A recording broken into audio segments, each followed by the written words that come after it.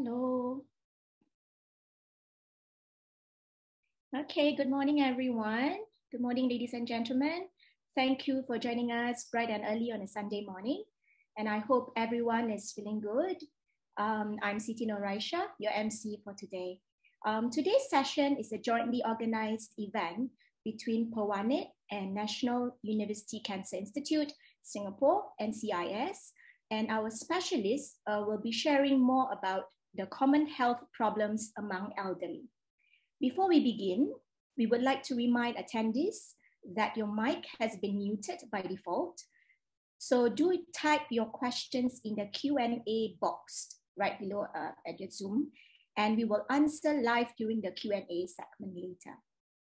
Without further ado, let us welcome our speaker of the day, Dr. Natalie Ling, consultant from Department of Geriatric Medicine, National University Hospital. Dr. Ling, please. Thank you and good morning to all. Thank you for attending this talk. Okay. So today I will be speaking on the common health conditions in seniors amongst our community. I am a geriatrician by training from the National University Hospital, and I work with NCIS on the Geriatric Oncology Service. Our talk will cover these broad topics. So first I will talk a little bit about aging in Singapore.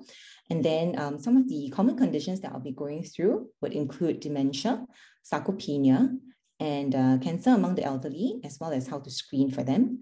And at the end, we'll provide some resources that may give further details about some questions that you're interested in. So aging in Singapore is on an increasing trend. By 2030, about 25% of our population is expected to be above the age of 65. In comparison to other nations in the world, our population has been aging at a much faster rate. And as of 2021, the life expectancy amongst males is about 81.1 years, and for females, that's 85.9 years. This increase in life expectancy and an increase in proportion of older adults has profound economic, social, and healthcare implications. Hence, our government and our societies move to include a more comprehensive plan for the future to age-proof our society. The first condition I'll be talking about that a lot of people are interested in amongst older adults will be dementia. So what is dementia? It is actually a set of conditions characterized by a decline in memory, language skills, problem-solving skills such as how to take a bath, how to prepare a fulfilling dinner, attention span, coordination of actions, as well as social interaction with others. A decline in all these functions would affect somebody's ability to perform their daily activities, and these could include things like going to the market, handling bills, or even simple things like going to the toilet, bathing themselves, and wearing their own clothes. How common is dementia? Internationally, dementia is estimated to affect about 50 million people worldwide, and this is statistics as of 2018. It is expected to rise to 82 million by 2030 and 152 million by 2050. So it is indeed a pandemic in itself. In Singapore, the well-being of the Singapore Elderly Study conducted by the Institute of Mental Health in 2015 estimated that about 1 in 10 people aged 60 and above may have dementia. And this approximates the figure to be almost 82,000 people in 2018. And the trend is that it will likely increase to more than 100,000 people in just a few years' time. There are many different types of dementia. The one that we might be most familiar with is this thing called Alzheimer's dementia or Alzheimer's disease, which is the most common form of dementia that our elderly experience.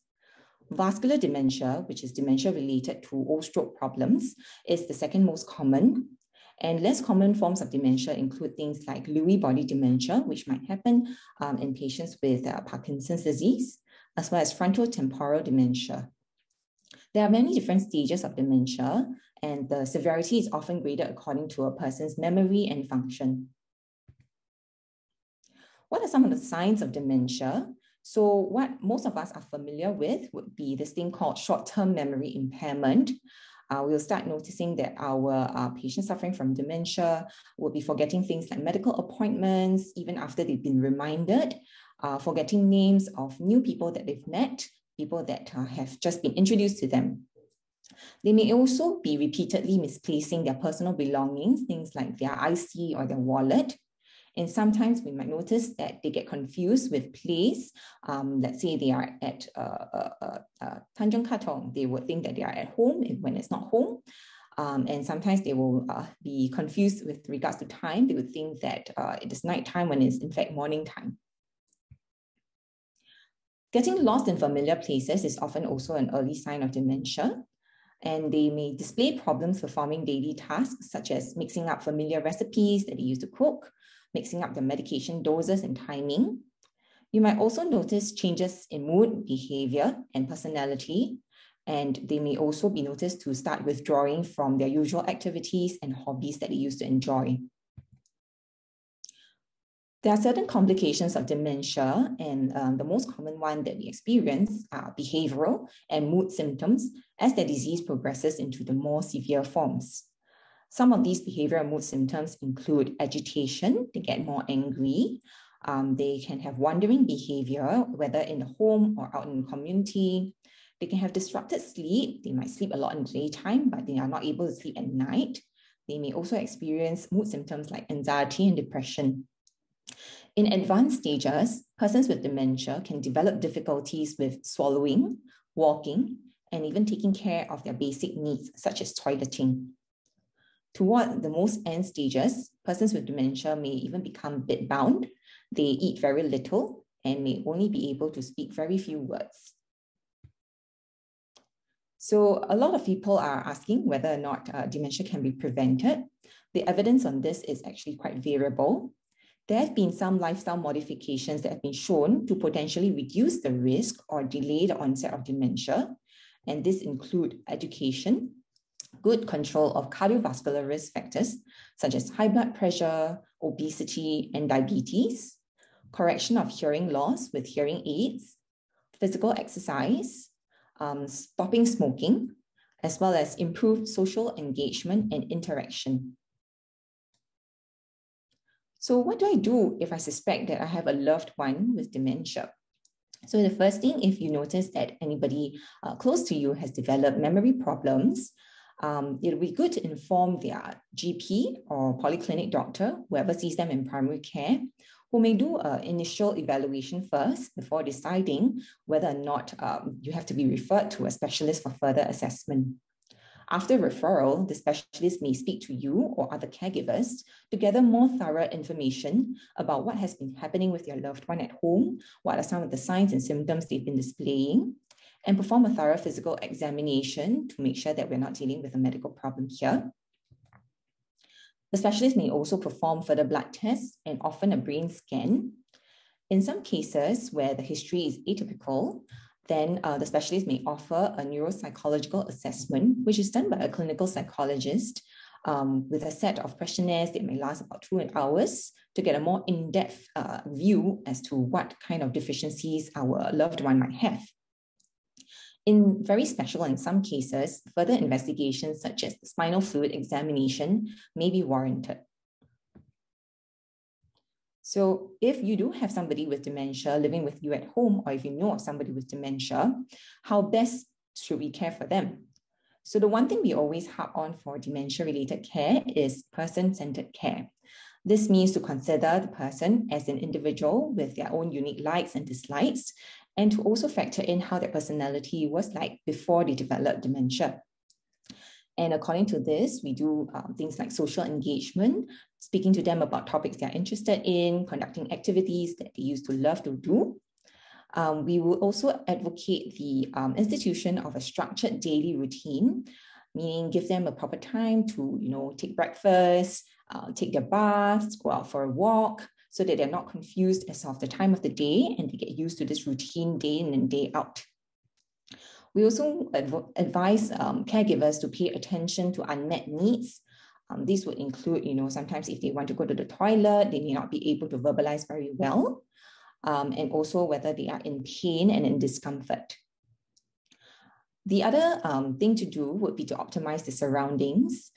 So often I advocate my patients' families to think of them like little children.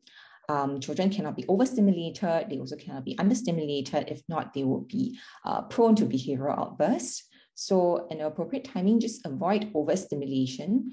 Persons with dementia do not like places with too much ambient noise, too many people talking to them at the same time. Also, the other extreme is to avoid understimulation, avoid having them in a situation where they have nothing to do and they are just bored around the house, which can exacerbate behavioral problems. Caregivers should also remind persons with dementia regularly of the reality around them. What we find helpful is if we display big clocks or calendars in the house to let them know what date it is, what day of the week it is, what time it is. And we also advise family members to put signs around the house so they don't get confused with regards to the different parts of the house. So, for example, you can label the kitchen and label the toilet, which will help them orientate themselves better. So in terms of medications for dementia, treatment actually depends on the type of dementia, the severity of it, as well as whether there are other medical conditions to consider. In our most common type of Alzheimer's dementia, there are two main types of medications, cholinesterase inhibitors and glutamatergic NMDA receptor antagonists. These have been shown to improve memory scores and to help them maintain their independence in activities of daily living. However, we do have to contend sometimes with side effects such as nausea, vomiting, vivid dreams, drowsiness, and a slow heart rate.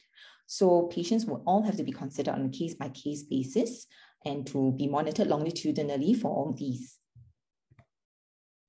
For vascular dementia, the medications involved usually treat risk factors like high blood pressure, high cholesterol, and we also can give them antiplatelets, which are anti-blood clotting agents to reduce the risk of blood clots forming in the brain, causing stroke.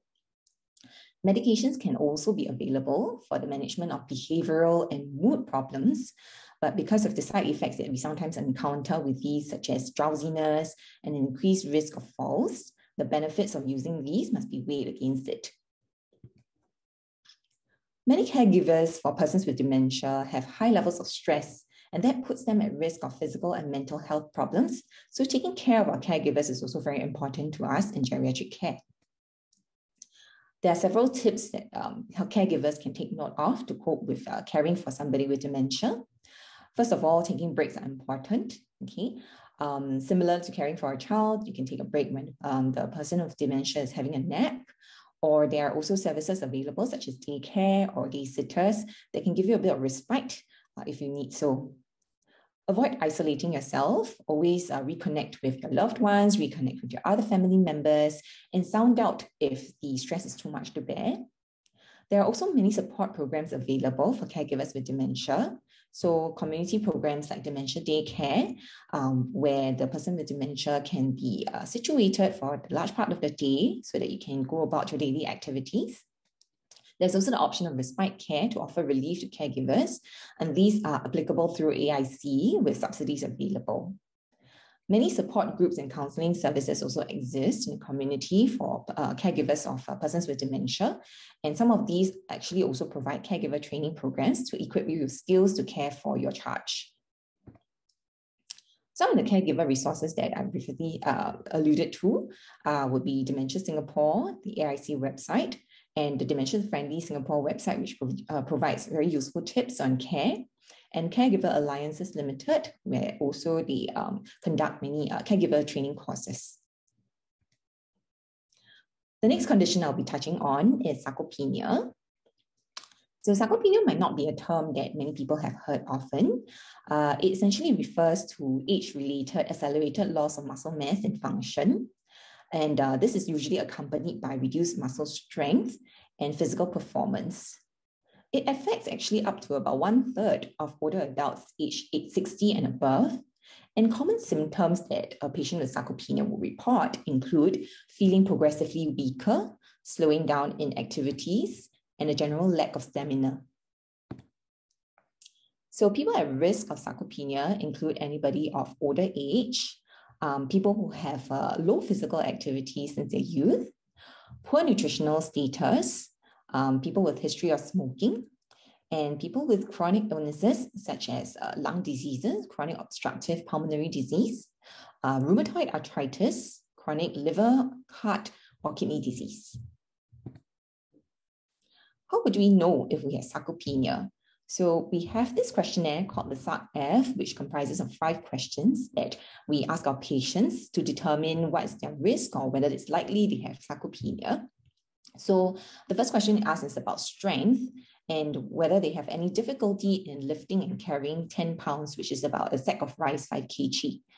So if they answer none, we get a score of 0. Some difficulty, we'll score them as 1. A lot or unable, we'll score them as 2. The second question we ask is about assistance in walking. How much difficulty do you have walking across a room? The third would be how much difficulty they have transferring from a chair or a bed. The fourth question would be how much difficulty do you have to climb a flight of 10 stairs? And the last one would be how many times have you fallen in the last year? So based on the scores we tabulate, a score of more than or equals to 4 means that sarcopenia is likely, and these patients will usually undergo further testing to determine whether they fulfill the diagnostic criteria of sarcopenia. The pictures you see on the right side detail some of the additional tests that we do. So the first picture is a sit-to-stand test. We ask our patients to sit and stand for about 5 repetitions, and we time the duration of time they take to complete this. The picture at the bottom shows a dynamometer, which is something we use to test the strength of their grip. So sarcopenia is very important because it's associated with negative health outcomes, the top one being falls. And we do know that why we're concerned with falls is because it can lead to potential injury like fracture. It is also associated with cognitive decline and memory loss, functional decline, a reduce in the ability to remain independent in your activities of daily living. It is also associated with an increased risk of death. Sarcopenia is also shown to be related to cardiovascular diseases and increases the related mortality from all these illnesses such as diabetes, hypertension, high blood pressure, or hyperlipidemia, which is high cholesterol. How do I prevent sarcopenia then? So the good news is that there are ways to prevent it, and this actually can start from your youth. So the Health Promotion Board of Singapore actually has physical activity guidelines outlined for adults, which recommends that adults undergo 150 to 300 minutes of at least moderate intensity aerobic physical activity per week.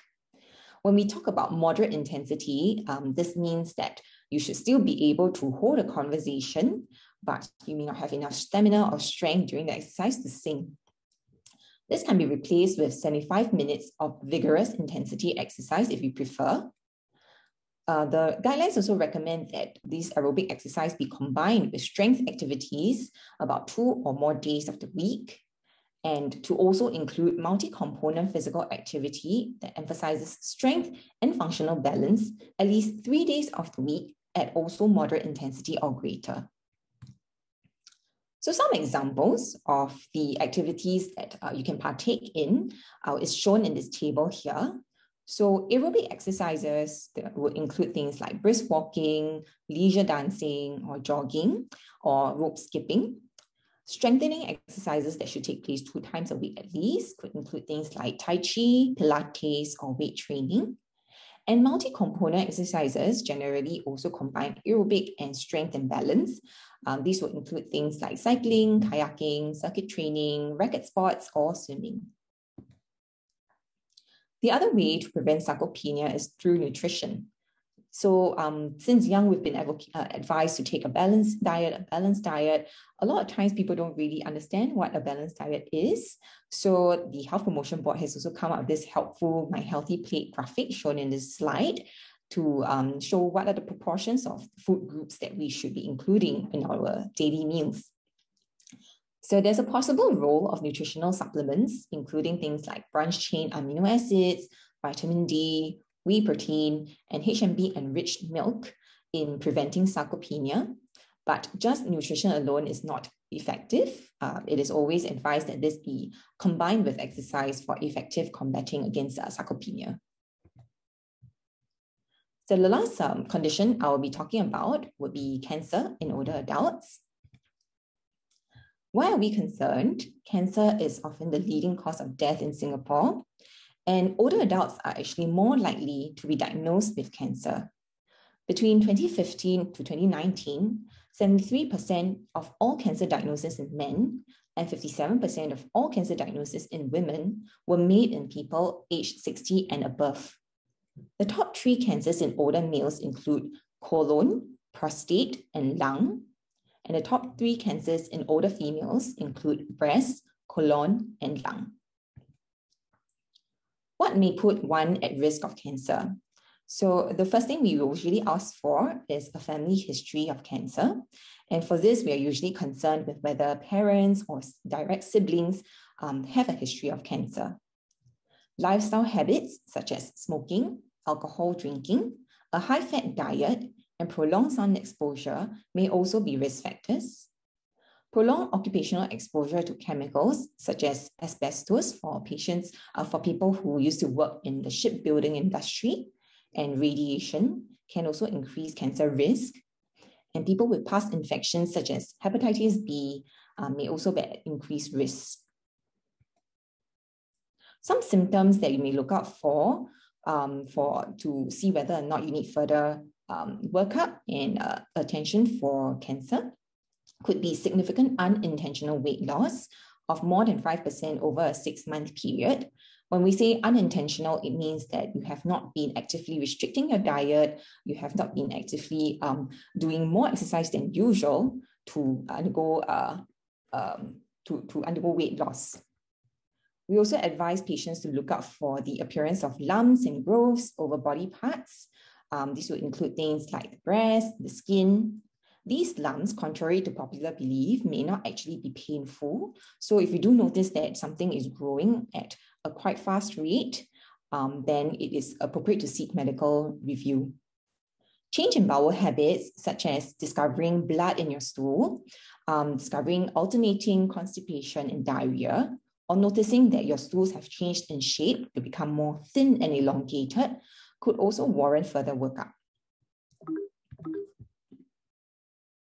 Other symptoms include blood and phlegm. Usually this is also associated with some chronic cough, yellowing of the eyes or the skin, and a sudden increase or very gradual increase in the size of your abdomen. So when detected early, cancer can actually be curable, hence the importance of cancer screening. The Health Promotion Board launched this national screening program known as Screen for Life, catering to Singaporeans and permanent residents, where citizens can pay as low as $0 to $5 for cancer screening. This program covers cervical, breast, and colorectal cancer screening for people above the age of 50, and is available at all major polyclinics, CHAS GP clinics, as well as the Singapore Cancer Society. So for cervical cancer, screening is generally recommended for sexually active females aged between 25 to 69. This would include a human papillomavirus, a HPV test, every 5 years if you're aged 30 and older. If you're of the younger age group, 25 to 29, they would do a pap smear because that is more accurate. For breast cancer, screening is actually recommended for women aged 50 to 69. Mammogram every 2 years would be performed. For younger patients between 40 to 49, it is encouraged that these individuals seek a review with their primary care physician to discuss about the pros and cons of screening. And if decided to go for screening, these patients will be recommended with a mammogram every year. For colorectal cancer, screening can either be done through a fecal immunochemical test, where you test your stools for blood once a year, or a colonoscopy procedure that is done every 5 to 10 years for individuals after the age of 50. Certain high-risk individuals, such as those with a very strong family history of colorectal cancer or certain genetic syndromes, would be recommended to go for a colonoscopy. So information on the Screen for Life program, as well as more details on how each individual screening test is conducted, is actually available on the Health Hub website with very nice infographics to explain further. So what happens if I do, unfortunately, get diagnosed with cancer? Usually, you will first seek treatment again at your polyclinic or your primary care doctor. And then further assessment and treatment will be referred and carried out at a specialist center with an oncology service. Most of the time, patients will undergo a biopsy to characterize the tumor cells and also further scans to stage the disease to see whether this has only affected a single organ or whether this has spread to other places in the body. Treatment options may include surgery, chemotherapy, radiation therapy, immunotherapy, or a combination of all these modalities. In the NCIS, we have a geriatric oncology service where we get the help of also other specialist nurses, pharmacists, physiotherapy, occupational therapists, and our social workers and dietitians in order to optimize medical, physical, and psychosocial issues that could come up along cancer treatment. What do I need to take note of if I'm undergoing cancer treatment? So the very first thing we want to harp on is adequate nutrition. This is because malnutrition or poor nutrition is associated with poorer outcomes, including less likelihood of completing treatment and increased mortality. So during your cancer journey, we advise you to speak to a dietitian to formulate a nutritional plan. A dietitian will also be able to counsel on the appropriate foods that you should take or you should avoid during treatment. The second thing is to maintain physical activity. Exercise recommendations for older adults with cancer actually do not differ from the usual population. Hence, the 150 to 300 minutes of aerobic exercise recommendation still stands. But of course, the key is to do it as your body tolerates it. It has been shown to improve function and quality of life for patients during and after treatment.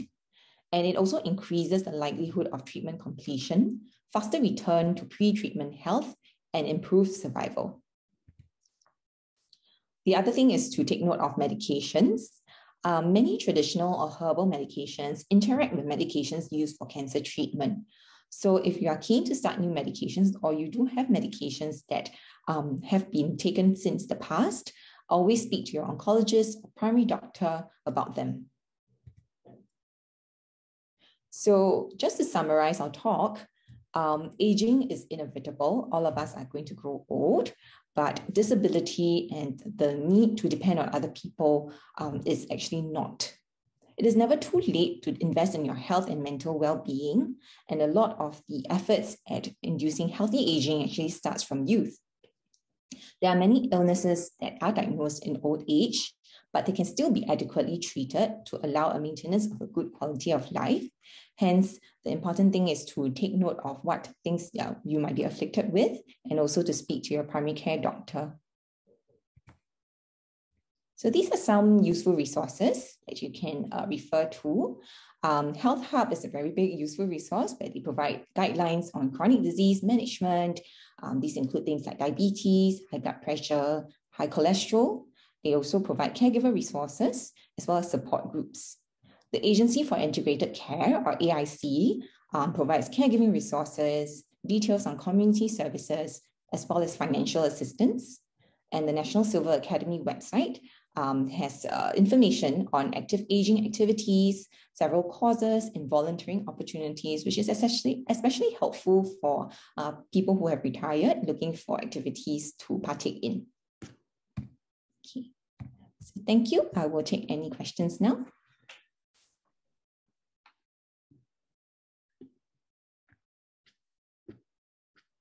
Thank you, Dr. Ling. Okay, so now we'll move on into the Q&A session of today's session. And for everyone, do feel free to type your questions in the Q&A box seen at the bottom of the Zoom control panel. Yeah, okay, so Dr. Ling, we have one question now. The question is, how do we as a community tackle the situation where health, loneliness, mental health, and social isolation that our silver generation is facing? Thank you for the question. So that's very important. I think this is something that we have been grappling with even before the pandemic happened. And now that COVID-19 is on our shores, we have an increasing number of older adults who are complaining of loss of social isolation and hence triggering lots of mental health issues. So this needs to be addressed on many levels. First of all, on a personal level, I think most of the time speaking to families, a lot of problems that our older adults face are just casually brushed off as a byproduct of aging. So that's the first misconception that we want to change. We want to make sure that families pay attention to when their older parents or their older relatives need help, hence this talk outlining what are the common symptoms to look out for. And also to seek medical treatment when you feel that something is amiss so that all these symptoms can be addressed early. Once these are made known to professionals, then the help can all fall into place. This might require medications, this might require supportive counseling from our social workers.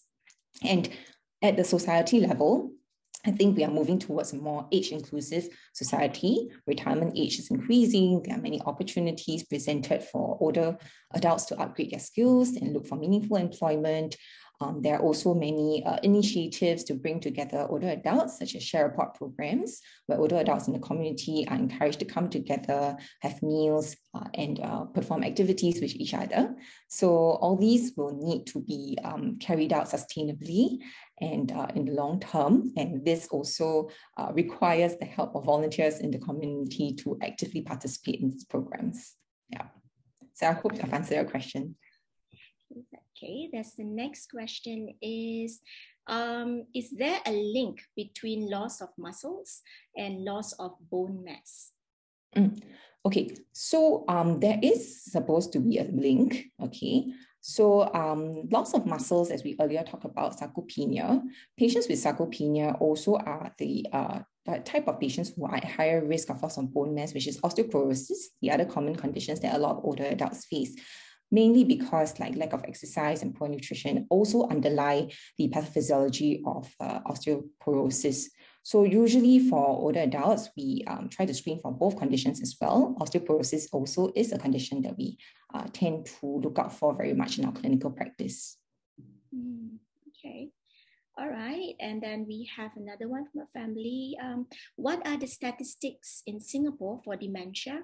And if there are any supplement or nutrition food to minimize or to prevent dementia?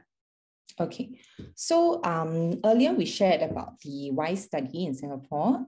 In about 2018, the approximation of dementia prevalence is about 1 in 10 older adults above the age of 60. And this is likely to increase. Regarding prevention of dementia, the verdict is still out there. There have been many studies into supplements such as Suvinate, ginkgo, whether or not these actually reduce the risk of somebody who has normal mentation developing dementia. But all these studies are actually quite inconclusive. So there is no major food group or major supplement that we'll recommend to prevent. The main way that we advocate our patients as well as their families to reduce the chances of getting dementia would be to partake in an active, healthy lifestyle with physical activity, good nutrition, following the healthy plate and ensuring that you get proper nutrition for all your meals, and also to control your underlying medical problems such as high blood pressure and diabetes. Okay. All right, we have a lot of questions coming in. The next one is, would yearly health checks suffice to ensure that you are free from any health issues, or is there any other area that we should look into? Okay, so yearly health checks definitely are a good starting ground because most of them, we also have to understand that health checks, they have a specific number of conditions they screen for. Not everything, unfortunately, can be screened for. So things like high blood pressure, high cholesterol, diabetes, they are very easy to pick up from tests and all that. But if somebody doesn't manifest the symptom, sometimes there's no universal set of health tests that can screen for everything under the sun. So the main thing is also to pay attention to your body conditions day in and day out. If you do feel unwell in a certain place, or you feel that there's a certain abnormality of your body that you'd like to check out, then it's always good to escalate that to your primary care physician. Yeah. Okay, all right. I think this one is with regards to sarcopenia. What type of exercise to prevent sarcopenia for a person with walking disabilities, for example, those who are wheelchair bound? That's a very, very good question. Yeah. So we do know that wheelchair-bound patients may not be able to do weight-bearing exercises, but upper body exercises are still very important. So what I usually tell my patients is to procure an exercise band. These are actually available in most major sports shops in Singapore, and to do repetitions of pulling, extending, strength exercises to maintain upper body strength. Lower limb exercises, if let's say you can't walk for longer distance, cycling on a cycling machine, those static cycling equipment will also be helpful in improving your range of motion and also some strength if you can add a little bit resistance to it. There are actually a lot of resources on exercises available also, I think, on the Health Hub website. And also there are a lot of, increasingly I find that there are a lot of elderly-friendly TV programs which talk about all these as well. Yeah. So we are not like bound to just, even though you're like desk bound, or we can do some exercises, right? Definitely, yeah. Okay, I think we're moving on to some nutrition aspect of the questions. There's one that say, hold on, yeah. What's the effect of having to eat half-boiled eggs every day? Yeah, I think that he's asking about the nutrition and if there's any effects just eating half-boiled egg every day. Okay. Okay, half-boiled eggs is a sensitive issue. Okay, I would actually usually advocate my patients to eat hard-boiled eggs, fully cooked, well-cooked eggs. Main thing being that we do have patients who have conditions that reduce their immunity. And especially because I sit on the geriatric oncology service, a lot of my patients undergo chemotherapy, which weakens their immune system. So in these situations, we don't want them to be taking food that is not properly cooked or fully cooked for fear of infections that can happen. So hard-boiled eggs is what I usually advocate. And the point of it is because an egg contains a very significant amount of protein. As somebody grows older, sometimes they are afflicted with things like dental issues. They may not be able to chew properly. Hence, when we ask them to eat meat for protein, they cannot take a lot. So eggs are one of those things that are easy to chew, easy to mix into your daily food intake, and hence that provides a lot of protein that you need for the day. So it's hard-boiled, not half-boiled. I usually say hard-boiled egg. Okay. So just like you were saying about the elderly and also the healthy plate and things like that. Another nutrition question is, as one age or you go elderly, is there a need to reduce one's food intake? Okay, so it's not necessary to reduce food intake as you grow older. A lot of times, actually, older adults face problems eating because I mentioned they have dental issues, for example. They may not be as active as they were when they were younger, so they feel hungry less. And also sometimes because of an abnormal taste, abnormal smell, they don't find food palatable anymore. But it's still important to ensure that they eat the major food groups a day. And the healthy plate is a good guide to approximate, how much of their shares should be carbohydrates, protein, and vegetables. I would not advocate for a deliberate reduction in the amount of food an older person eats. In fact, the important thing should be ensuring that they still get proper nutrition from all the food groups. So you still go back to the half, quarter. Yeah. Yeah, all right. But of course, sometimes they say they can't stomach a full meal at one sitting. Then we would advise them to break it up into 6 small meals to get their nutritional requirement for the day as well. Okay, all right, that's good. And then there's one that asks for the differences between dementia and delirium. Okay, so Delirium, strictly speaking, is something that comes on quite acutely, and we tend to see fluctuation in things like their alertness, their confusion. So one moment they are perfectly okay, the next moment they are very confused, they don't know where they are. And oftentimes this delirium is in association with an acute medical problem. So they could be undergoing an infection, they could be in pain, it could be the effect of some medications. Usually, once we address the underlying medical problem, the delirium gets better. And dementia, however, on the other hand, is a more chronic disease, chronic illness that lasts throughout months to years and progressively declines over time. So this dementia never quite reverses itself. There are also situations where they overlap. We do know that patients with dementia are more prone or at higher risk of getting delirium when they have a minor insult such as an infection. So somebody with dementia who has memory problems may be cruising along quite okay, then suddenly one day you find that they are more agitated than usual, more confused than usual, unable to sleep for 3 days in a row. That's when we consider that maybe delirium has been superimposed on the condition, and we should really be looking out for whether there's an acute medical insult. Okay, so I think, all right, this is one question that I think can be controversial. So not say controversial, but commercial in a sense. They ask, Doctor, through your experience, does essential oils or aromatherapy help in dementia person with mood swing alongside medication? So interestingly, some patients it does, okay?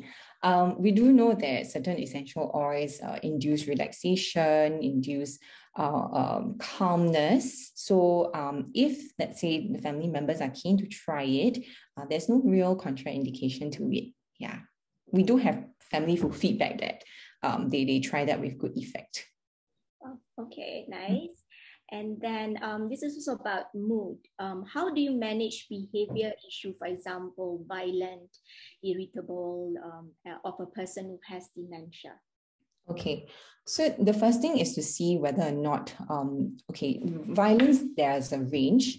Definitely if they are doing things like picking up knives, threatening to hurt people, very uncontrollable, and the situation is unsafe, then I would always advocate to either call for the ambulance so that the individual can be brought to a medical institution for further treatment.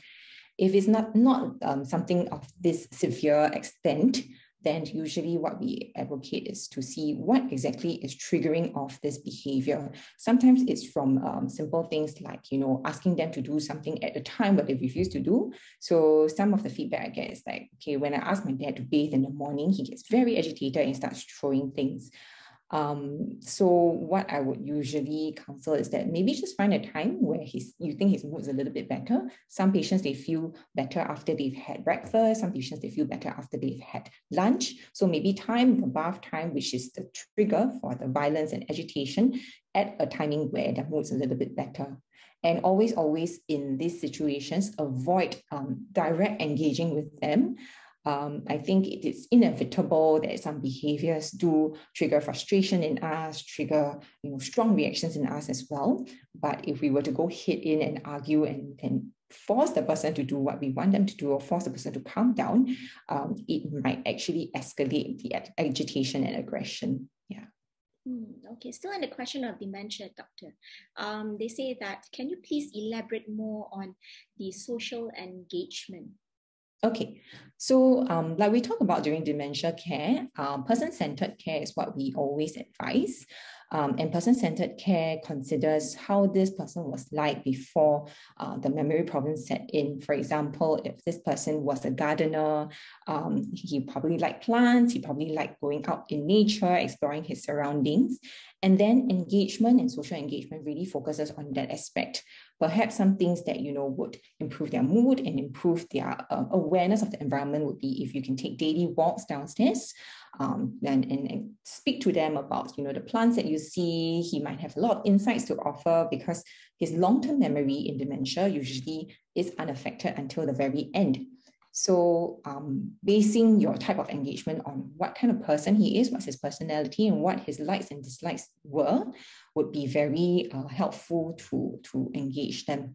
Other forms of social engagement can be as simple as, bring them down to the void deck, such that they see neighbors whom they have known all their lives and they can hold a conversation with them, rather than having them at home cooped up in between four walls and a TV that they do not understand. Yeah. Okay. I think this is another question on nutrition, back to nutrition, about the overconsumption and the, what do you call that, underconsumption. They say, are there any effect of overconsumption of food for elderly? And if, let's say, the elderly eats very little, so, and with the amount of medication one takes, will the medicine work well with his this little amount of food that he or she takes?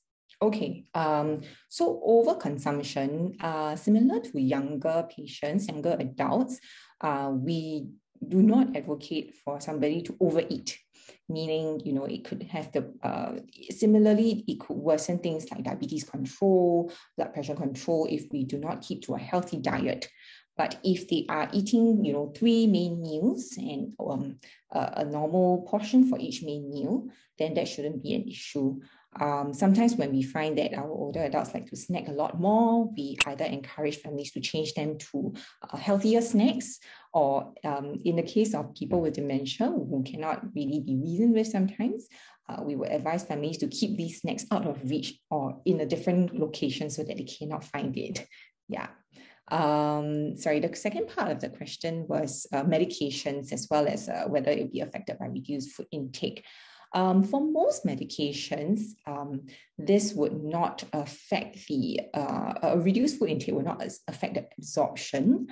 The relationship is, in fact, another kind, where sometimes if we are dealing with an older person with very bad appetite, we will look through the medications to see, are any of these medications affecting their appetite? This is again very pertinent in our older cancer patients who tend to have poor appetite when they're going through chemotherapy. So we will look through the medications, things that they do not need anymore, do not provide any meaningful benefit at this stage in their life. We will try to reduce it so that their appetite is kept better for food. Okay, and another topic on dementia. Is there any, I believe you have shared this, but there's a question, is there any support groups for the caretakers of dementia patients? So there are various care support groups. I think earlier I shared some of them. Dementia Singapore is one of the very big resources that you can turn to. There are also things on AIC, which can direct you to the support groups available, caregiver training courses available if you are taking care of somebody with dementia. There's also a dementia-friendly Singapore website. I can flash the slide again if you don't mind. Just let me just...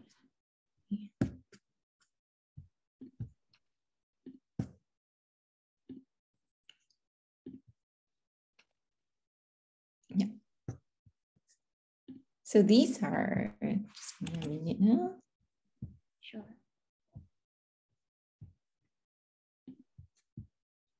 Yes, so this is the slide that we earlier alluded to. So Dementia Singapore, AIC website, Dementia Friendly Singapore website, and Caregiver Alliance Limited. They do all have some details on caregiver training programs, caregiver support groups that you can join if you are taking care of somebody with dementia. Sure. I think those who's asking this question, you might want to take a screenshot of the helpline there.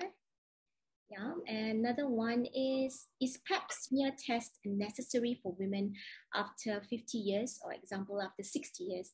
And if there's no need for the test, will these older women be exposed to cervical cancer?